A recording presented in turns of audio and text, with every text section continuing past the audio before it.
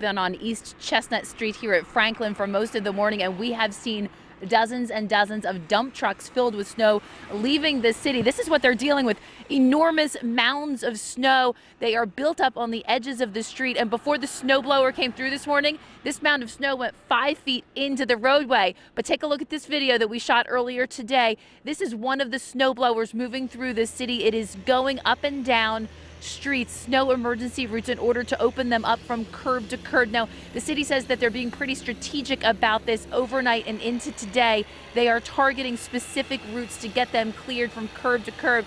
Those routes, if you want to take a look, are Duke Street from James to Liberty, Lime from James to Liberty, Walnut from Plum to Broad, Chestnut from Plum to Broad, Orange from Plum to Broad, King from Plum to Broad, Walnut from Charlotte to College, Chestnut from Charlotte to College, Orange from Charlotte to College. Now, the city says meters today will not be enforced, so city residents can park at meters and they don't have to worry about paying them. That way they will be able to open up some of the parking spaces so that they so that people can, the snow removal can happen and that people can get where they need to go today. Also, trash removal has been suspended for the week, but still lots and lots of snow left here in the city, and the city says they're going to keep on working.